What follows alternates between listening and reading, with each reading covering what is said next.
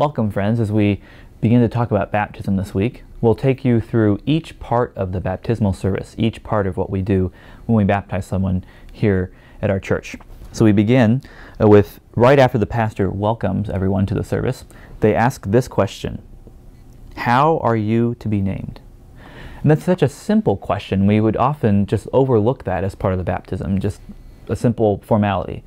But really, that takes us back to a tradition where parents would not tell other people what their child's name was until that child was baptized. And that's what we call a christening, where they actually get a name along with their baptism. And that's very symbolic. You know, it has a lot of meaning to that.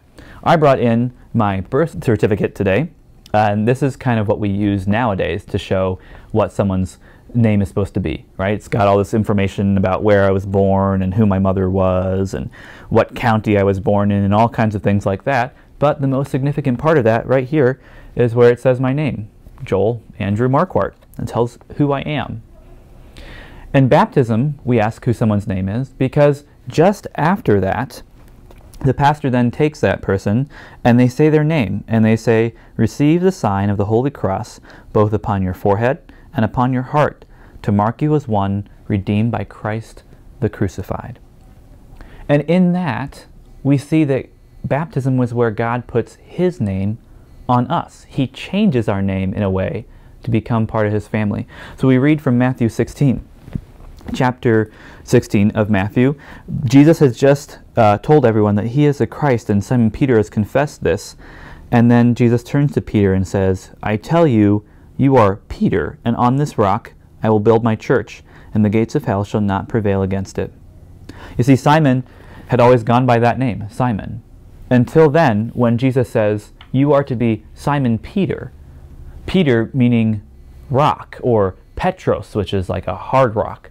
And He's telling Peter, "I'm going to call you this from now on. No longer am I going to call you Simon. I'm giving you a new name because you are going to be the foundation for the church. You are going to spread the news of my death and resurrection to the world, and you are going to be the foundation for the church." That's why He's going to call him Peter, like a hard, solid rock of a foundation. And so we're given a new name at baptism. Now, your parents probably don't call you a different name after you're baptized. Not anymore today. We don't do that. But you're given the name of forgiven. You're given the name of beloved child. You're given the name of part of God's family. That you become one of God's children at baptism. And that is who you are now. Just like our names tell us who we are and identify us to other people, God's name now identifies you as one of His people. Let's pray and thank God for this gift. Father, thank you for being our Father, for calling us your children, for giving us the new name, redeemed by Christ, loved, forgiven. Help us to remember these names when we struggle or have trouble finding our true identity. Let us look to you to see who we truly are and how you love us. In Jesus' name we pray. Amen. Have a wonderful day.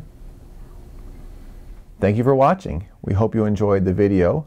You may subscribe to our YouTube channel by clicking on the icon or watch similar videos by clicking on the link.